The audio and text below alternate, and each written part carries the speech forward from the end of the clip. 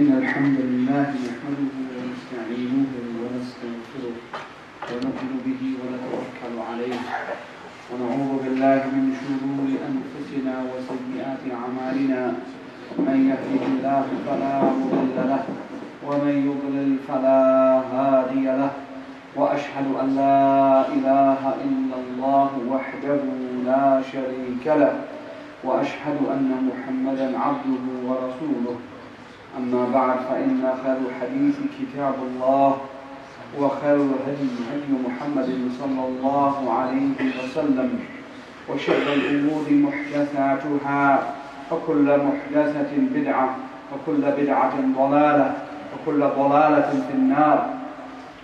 All praise is due to Allah subhanahu wa ta'ala, the one who is truly worthy of all praise.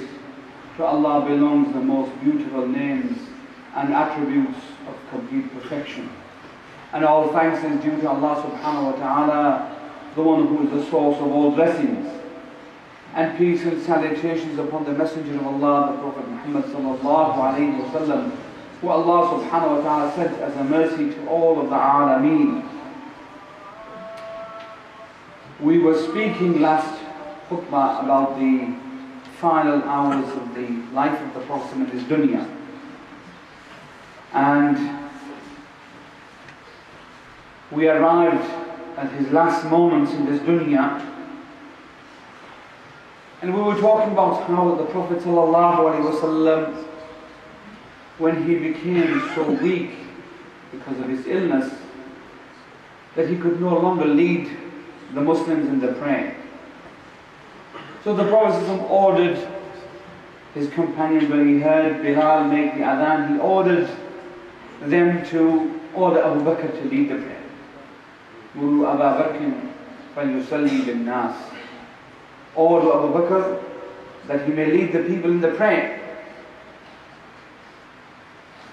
And of course they said to the Prophet ﷺ that Abu Bakr is a man who is weak, and he will not see you on the musalla, he will not be able to lead the prayer.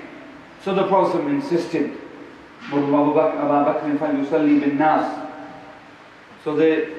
the companions, they asked Sayyidina Abu Bakr to lead the prayer.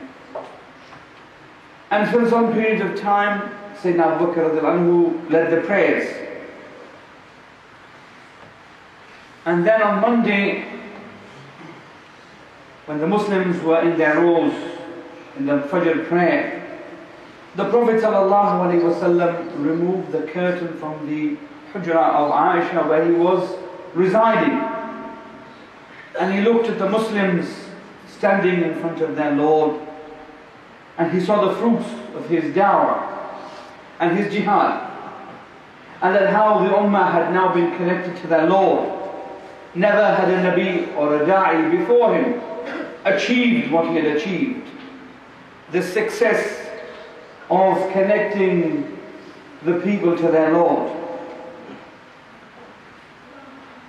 When the companions realized the Prophet ﷺ was at his window, they found some comfort in that. And they thought that the Prophet ﷺ would come out to them. But he indicated to them to remain in their places. As some of the companions mentioned, radiallahu anhum, they said, كشف النبي صلى الله عليه وسلم ستر حجرة عائشة ينظر إلينا. They said that the Prophet ﷺ removed the curtain from the Hujra of Aisha, and he looked upon us, وهو قائم, and he was standing, وكأن وجهه ورقة مصحف. And then they saw the Prophet ﷺ standing in the window, and they said, ثم تبسم وضحك. And then the Prophet ﷺ smiled and laughed. And the laugh of the Prophet ﷺ, that when he would laugh, his laughing was that his molar teeth would become apparent. And then they said, فَهَمَمْنَا أَن نَفْتَتِنُ مِنَ الْفَرْحِ. As a result of that, we became so happy. وَظَنَنَّ أَنَّ النَّبِيَّ صلى الله عليه وسلم خارج إلى الصلاة. We thought that the Prophet صلى الله عليه وسلم would come out to the prayer. فأشار إلينا أن أتموا صلاتكم. We saw that the Prophet would come out to us, but the Prophet then indicated us to remain our places and to complete our prayer. وَدَخَلَ الْحُجْرَةِ, and he went back into his room. وَأَرْفَعَ السَّتْرَ وَانْصَرَفَ بَعْضَ الصَّحَابَةِ إِلَىٰ أَعْمَالِهِمْ. The Prophet returned back to his place, closed the curtain, and the companions then returned back to their actions, their day-to-day affairs. Before this they thought that the Prophet was sick, so many of them remained in the vicinity of the masjid. But when they saw this, many of them returned back to their actions. وَدَخْلَ أَبَا بَكْرٍ عَلَى ابْنَتِهِ عَائِشَةَ. Abu Bakr anhu, he entered upon Aisha, his daughter, وَقَالَ, and he said, مَا أَرَى رَسُولُ اللَّهِ صَلَّى اللَّهُ عَلَيْهِ وَسَلَّمَ إِلَّا قَدْ أَقْلَعَ عَنْهُ الْوَجْعَ. I don't say except that the illness that the Prophet has had has now passed away. وَهَذَا يَوْمُ بِنْتِ خَارِجَةٍ. And today is the day of his second wife, the daughter of Kharija, إِحْدَى زَوْجَتَيْهِ, one of his wives. She used to live on the outskirts of Medina. So he went to his second home, thinking that the Prophet ﷺ had now become well. But the illness of the Prophet only became more severe. Usama bin Zayd radiallahu anhu wa an abihi entered upon the Prophet ﷺ وَقَدْ صَمَّتْ. At that time the Prophet stopped speaking. He was unable to speak. فَجَعَلَ يَرْفَعْ يَدَيْهِ إِلَى السَّمَاءِ ثُمَّ يَضَعْهُ عَلَى أُسَامَةَ. Usama says that the Prophet began to raise his fingers up to the sky and then point to Usama because he could no longer speak. And Usama says, فَعَرَفَ أَنَّهُ يَدْعُو لَهُ. He knew that when the Prophet was doing this and doing this, that he was making dua for Usama. And then Abdurrahman ibn Abi Bakr radiallahu anhu and abihi came to the Prophet ﷺ to visit him. And the Prophet ﷺ was looking at the siwak that Abdurrahman had. And Aisha radiallahu anha wa abiha, she noticed that the Prophet ﷺ was looking at this siwak. Siwak is a toothstick. Nowadays the Muslims use it also to keep one's teeth in good hygiene. When she saw this, she realized that the Prophet ﷺ wanted it, so she said, خُذُهُ لَكَ. Should I take it for you, O Messenger of Allah? فَأَشَارَ بِرَأْسِهِ نَعَمْ. So he indicated with his head, yes. So she took it and softened it for him. And then the Prophet made siwak. She says, وَنَاوَلْتُهُ إِيَّاهِ فَاسْتَاكَ بِهِ أَحْسَنَ مَا يَكُونُ الْإِسْتِيَاكِ. And then he cleaned his teeth with his toothstick in the best possible manner. Allah's Messenger ﷺ is making himself presentable before his Lord. Subhanallah.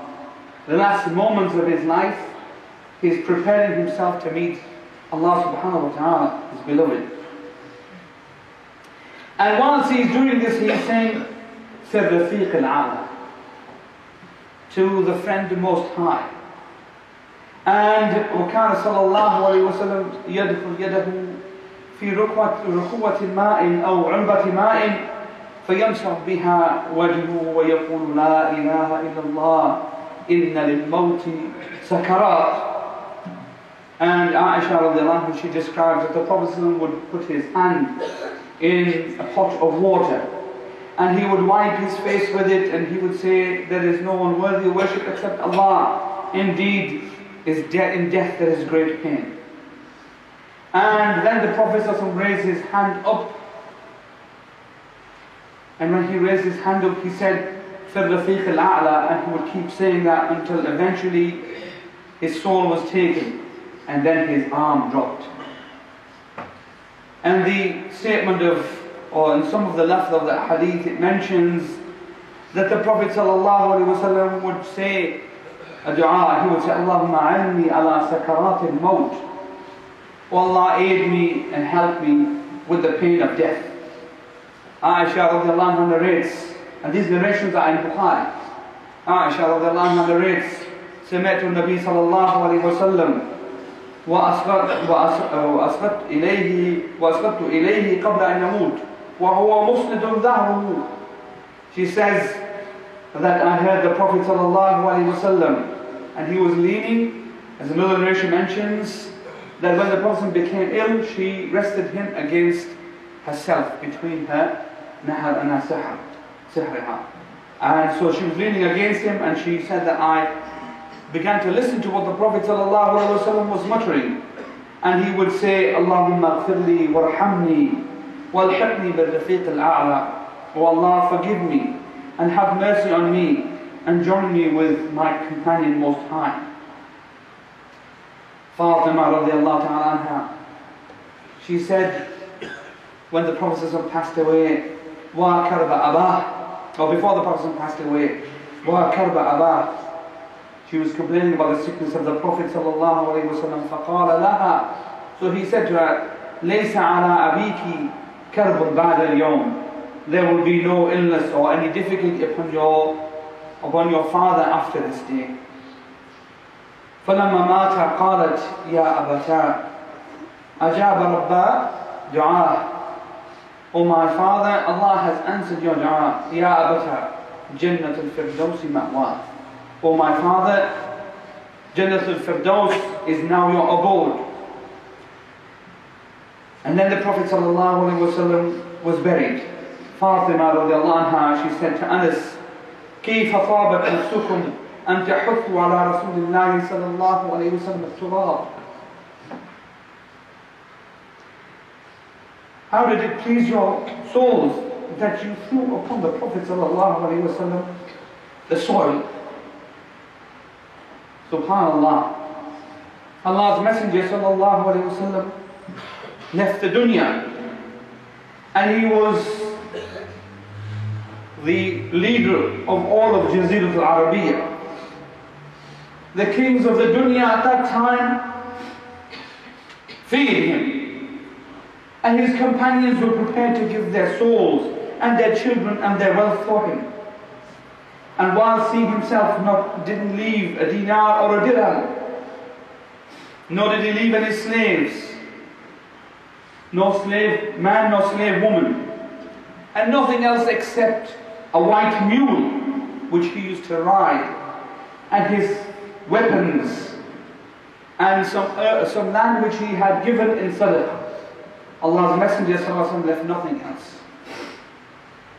Allah's Messenger ﷺ died, and his armor, he had pawned it to a Yahudi for 30 sa' of sha'ir, 30 volumes of barley. And this was on Monday the 12th of Rabi al-Awwal in the 11th year of Hijrah, after the zawal of the sun. And the Prophet was 63 years old. Anas, some of the companions mentioned, وَكَانَ أَشَدَّ الْأَيَامِ سَوَادًا وَوَحْشَةً وَمُصْعَابًا عَلَى الْمُسْلِمِينَ. That they say that this was the most severest and blackest and most confusing days that ever befell the Muslims. وَمِحْنَةٍ كُبْرَى لِلْبَشَرِيَّةِ. And it was a great trial for all of mankind. Anas radiallahu anhu says, كان اليوم الذي قدم فيه رسول الله صلى الله عليه وسلم المدينة أضاء منها كل شيء. The day when the Prophet صلى الله عليه وسلم came to Medina, everything became brighter. فلما كان اليوم الذي مات فيه أظلم منها كل شيء. And then the day when the Prophet passed away, everything became black and dark. وبكت أم أيمن, she wept. She was the nursemaid of the Prophet ﷺ. And someone asked, مَا يُبْكِيكِ عَلَى النَّبِي صلى الله عليه وسلم. What is that makes you cry about the Prophet ﷺ? فقالت إِنِّي قَدْ أَلِمْتُ أَنَّ رَسُولَ اللَّهِ صلى الله عليه وسلم سيموت. She said that indeed I knew that the Messenger of Allah صلى الله عليه وسلم would die. ولكن إنما أبكي على الوحي الذي رفع عنا. But she says that I cry now that there will be no more revelation that will come to us. Sayyidina Abu Bakr radiallahu anhu, as Ibn Rajab narrates, لما توفي رسول الله صلى الله عليه وسلم اضطرب المسلمون فمنهم من دحش فخلد ومنهم من أقضى فلم يطق القيام ومنهم من اتخذ لسانه فلم يطق الكلام ومنهم من أنكر موته بالكلية. Ibn Rajab narrates, he says in the Part3 Ma'arif that when the Prophet ﷺ passed away, the Muslims became confused. And there were those from amongst them whose confusion led them to almost a state of junoon. And there were some amongst them who sat because they were unable to stand. And there were those amongst them who were unable to speak. And there were those amongst them who completely disbelieved in the Prophet's death. Al-Qurtubi narrates, describing how big a musibah, calamity that befell the Muslims. He says, من أعظم المصائب المصيبة في الدين. He says that the greatest of all of calamities is a calamity in the religion. قال رسول الله صلى الله عليه وسلم إذا أصاب أحدكم مصيبة فليذكر مصابه بي فإنها أعظم المصائب. If any problem befalls him, then let him remember what befell me, for verily that was the greatest of all of the calamities. And indeed it's true what the Prophet ﷺ, because the death of the Prophet ﷺ and his passing away meant that there was no more revelation after that. And after that, all Nubuwwah has deceased. And after that, then became the first problems that became apparent. Some of the Arabs, they returned back to their former religion and left the deen. And many other problems like that. And this was the first of the good that was stopped. Sayyidina Umar radiallahu anhu, at the death of the Prophet ﷺ, began to promise the people, warning them that whoever thought that the Prophet ﷺ had died, he would say to them, مَا مَاتَ وَلَكِنَّهُ ذَهَبَ إِلَى رَبِّهِ كَمَا ذَهَبَ مُوسَى بْنِ عِمْرَانَ. He's not died, but he's gone to his Lord, just like Musa ﷺ went to his Lord. And then he would say, فَقَدْ غَابَ عَنْ قَوْمِهِ 40 لَيْلَةً ثُمَّ رَجَعَ إِلَيْهِمْ. He was missing from his people for 40 days. That's Musa ﷺ. Was missing from his people for 40 days. Then he returned back to them.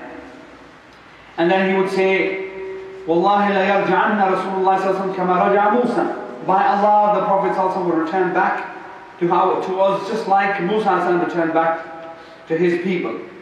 فَلَيَقْطَعَنَّ أَيْدِي رِجَالٍ أَوْ أَرْجُلِهِمْ فَلَيَقْطَعَنَّ أَيْدِي رِجَالٍ أَوْ أَرْجُلِهِمْ زَعَمُوا أَنَّهُ مَاتٍ.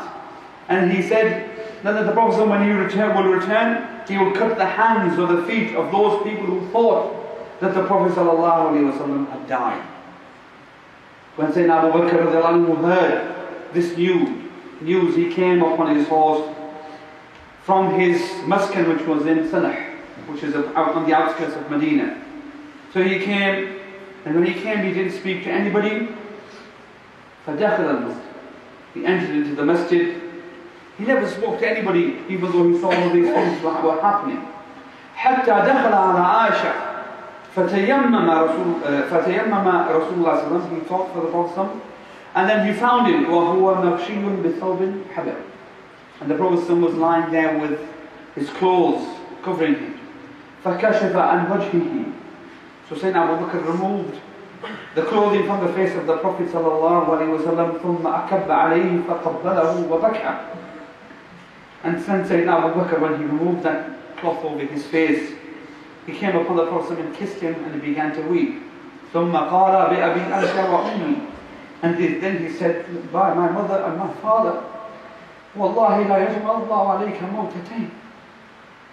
By Allah, Allah will not give you two deaths. أما الموت التي عليك فقد متها. As for the death which is upon you, then you have died. وخرج أبو بكر في الناس وعمر يتكلم فقال اجلس يا عمر وهو ماض في كلامه وفي ثورة غضبه. فقام أبو بكر في الناس خطيبا بعد أن حمد الله وأثنى عليه. Sayyidina Abu Bakr, then he came into the masjid. And he wanted to address the people, and Umar was standing, and he was speaking to the people, and he was warning the people. So Sayyidina Abu Bakr said to him, "Sit down, O Umar." While Umar was still in his anger. And then Abu Bakr stood as a khatib amongst the people, and he praised Allah subhanahu wa ta'ala. And then he said, "Amma ba'd, فإن من كان يعبد محمدا فإن محمدا قد مات ومن كان يعبد الله فإن الله حي لا يموت." Then he said to the people, whoever used to worship Muhammad sallallahu alayhi wa sallam, then let him know that Muhammad sallallahu alayhi wa sallam has died. And whoever worships Allah, then let him know that Allah is ever living and He never dies. And then he recited this verse from the Quran, وَمَا مُحَمَّدٌ إِلَّا رَسُولٌ قَدْ خَلَتْ مِنْ قَبْلِهِ الرُّسُلُ. And Muhammad is not but a messenger, and indeed many messages have passed away before him. أَفَإِنْ مَاتَ أَوْ قُتِلْ انْقَلَبْتُمْ عَلَىٰ أَعْقَابِكُمْ. If he were to die or to be killed, would you turn back upon your heels? وَمَنْ يَنْقَلِبْ عَلَىٰ عَقِبَيْهِ فَلَنْ يَضُرُّ اللَّهَ شَيْئًا. And whoever amongst you turns back on his heels, then he will not harm Allah subhanahu wa ta'ala in the least. وَسَيَجِزِ اللَّهُ الشَّاكِرِينَ. Indeed, Allah subhanahu wa ta'ala will bestow a good reward on those who are thankful. So Sayyidina Abu Bakr, first what did he do? He came to verify the news. And when he verified the news, then he saw the ummah in this problem. So Allah subhanahu wa ta'ala gave him courage, shuja'ah. And not just shuja'ah, but also hujjah. For what did he do when he came and he spoke to the people? He came with knowledge. He didn't argue with emotion, but he came with his knowledge. So he said to the people the statement of Allah subhanahu wa ta'ala concerning the death of the Prophet sallallahu alaihi wasallam. And with that, even those who rejected this news accepted it. For Umar radiallahu anhu says, فَوَاللَّهِ مَا إِن سَمِعْتُ أَبَا بَكْرٍ تَلَاهَا فَأَقَرْتُ حَتَّى مَا تَكَلِّي رَجَلَايَ وَحَتَّى أَهْوَيْتُ إِلَى الْأَرْضِ حَتَّى سَمِعْتُهُ تَلَاهَا وَعَلِمْتُ أَنَّ رَسُولَ اللَّهِ صَلَّى اللَّهُ عَلَيْهِ وَسَلَّمَ قَدْ مَاتَ. He says that when I heard Abu Bakr radiallahu anhu recite this verse, my legs began to tremble and they wouldn't, and I fell to the earth after I heard this verse being recited. And I knew that the Messenger of Allah sallallahu alaihi wasallam had died. Al-Qurtubi narrates in his tafsir, this ayah is a daleel to show the bravery of Sayyidina Abu Bakr radiallahu anhu, his jur'ah. That when all of these things had befallen the Muslims, Allah made him steadfast. And there is no difficulties or calamities more worse or more difficult upon the believers than the death of their Nabi. So his bravery and his knowledge became apparent. And as a result of that, when he mentioned to the people these verses, whilst at this time Sayyidina Umar was saying that the Prophet hasn't died, and Uthman became like a madman, and Ali disappeared, the people didn't see him, and there was fawda and ittirab amongst the Muslims, and Allah subhanahu wa ta'ala made Sayyidina Abu Bakr the Khutbah for this ummah. We can see the hikmah of the Prophet sallallahu alaihi wasallam making Abu Bakr the one who would lead the prayer. In the time when the Prophet was not able to lead the prayer, because of these qualities of Sayyidina Abu Bakr. So the Ummah should recognize this quality of Sayyidina Abu Bakr. When the whole of the Ummah was in disarray, Sayyidina Abu Bakr was steadfast. When they were lost and without knowledge, he gave them knowledge. And as a result of that, we should all recognize the manzil of Sayyidina Abu Bakr for what he was to the Prophet ﷺ, his companion, his Khalil. And indeed, as a result of that, then eventually the Muslims they chose Sayyidina Abu Bakr as their Khalifa. Coming to some of the finer points concerning the washing of the Prophet ﷺ. When the companions decided that they will wash the Prophet ﷺ, they said, مَا نَدْرِي أَنُجَرِّدُهُ مِنْ ثِيَابِهِ كَمَا نُجَرِّدْ مَوْتَانَا أَوْ نُغَسِّلْهُ عَلَيْهِ ثِيَابُهُ. Should we remove his clothes before we wash him? Or should we wash him in the same clothes that he's wearing? So when they began to dispute amongst themselves, as is narrated in some of the books of Seerah and in some of the books of Hadith, that they fell upon them asleep, to the extent that every man, his beard was in his chest.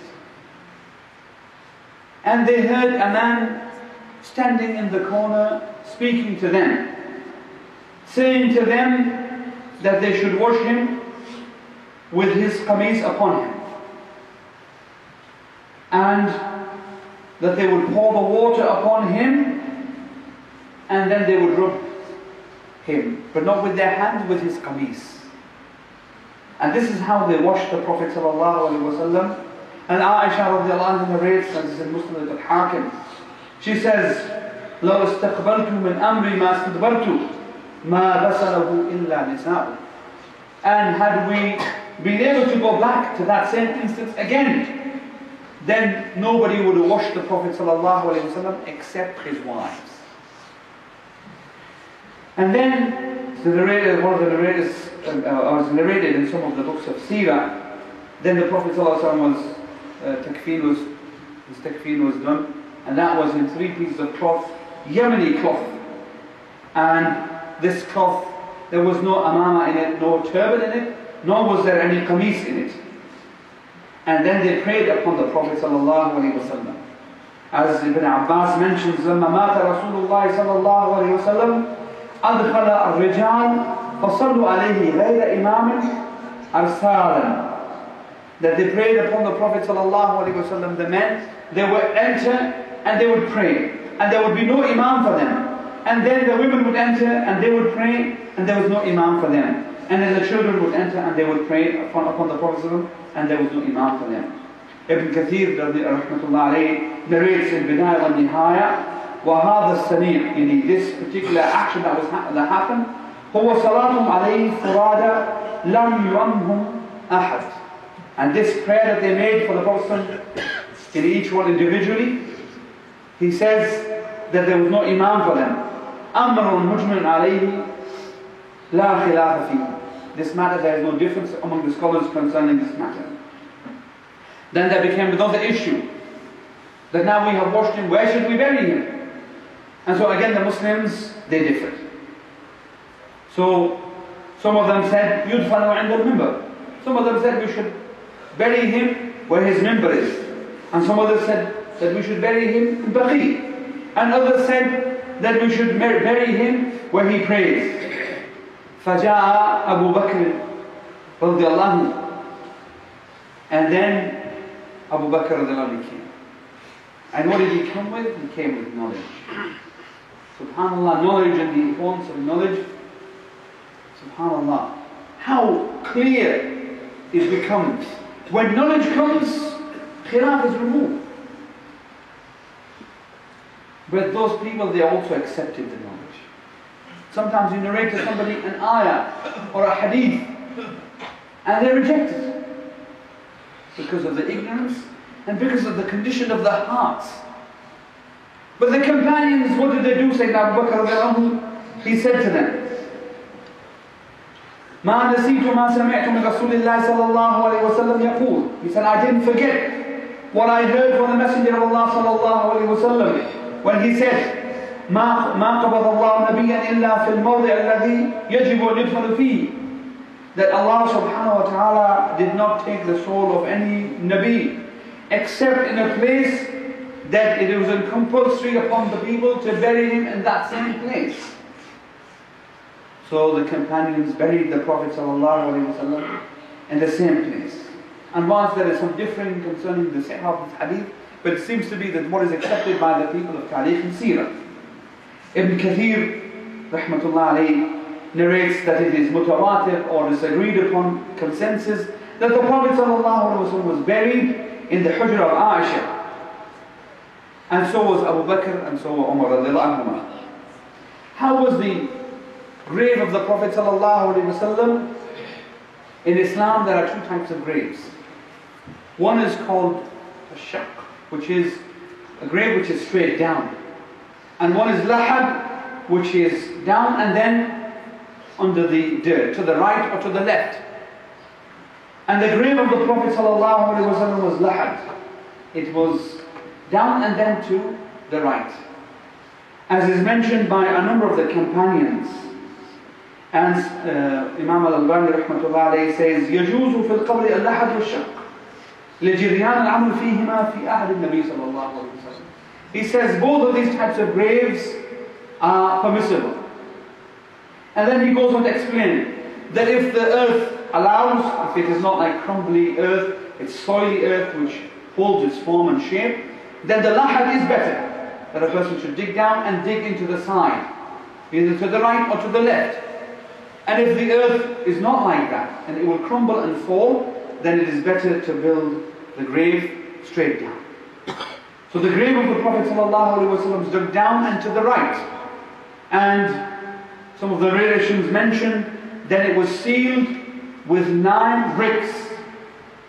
The grave of the Prophet was then sealed with 9 bricks.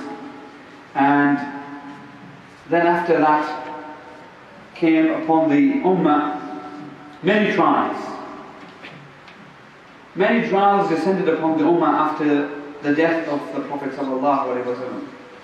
And amongst the people who helped in the burial of the Prophet ﷺ, who went into the grave of the Messenger of Allah ﷺ, was Sayyidina Ali ibn Abi Talib, and Al-Fadl ibn Abbas, Al-Qasim ibn Abbas, and Sakran Mawla Rasulullah ﷺ. This was the slave of the bondman of the Prophet ﷺ. And some others also added, like Imam al-Nawawi also added, Al-Abbas was amongst them. And also some of them said Osama ibn Zayd and Aus ibn Khawli were also present. And they also lowered themselves in the grave when they buried the Prophet ﷺ.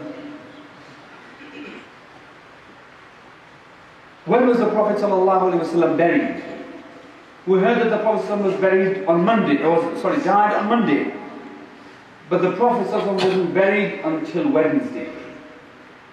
So the Prophet ﷺ's actual burial happened 2 days later. The night of Wednesday, the Prophet ﷺ was buried.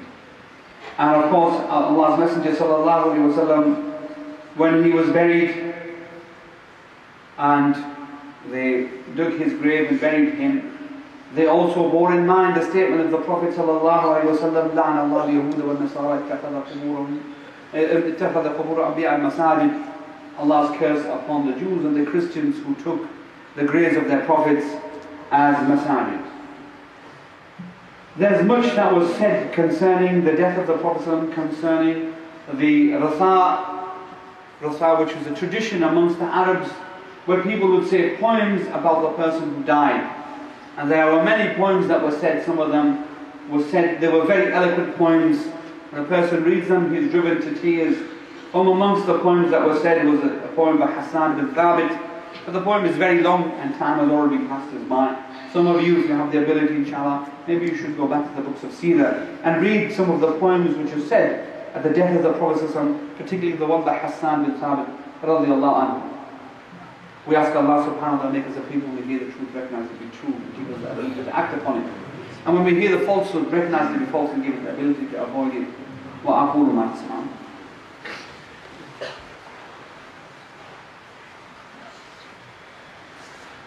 بسم الله الحمد لله والصلاة والسلام على رسول الله أما بعد أوصيكم ونفسي بتقوى الله سبحانه وتعالى في السر والعلن وصلوا وسلموا على البشير النذير فإن الله سبحانه وتعالى قد أمركم بذلك في كتابه فقال إن الله وملائكته يصلون على النبي يا أيها الذين آمنوا صلوا عليه وسلموا تسليما وقال صلى الله عليه وسلم من صلى علي مرة واحدة صلى الله عليه بها 10 اللهم صل على محمد وعلى آل محمد كما صليت على إبراهيم وعلى آل إبراهيم إنك حميد مجيد اللهم بارك على محمد وعلى آل محمد كما باركت على إبراهيم وعلى آل إبراهيم إنك حميد مجيد.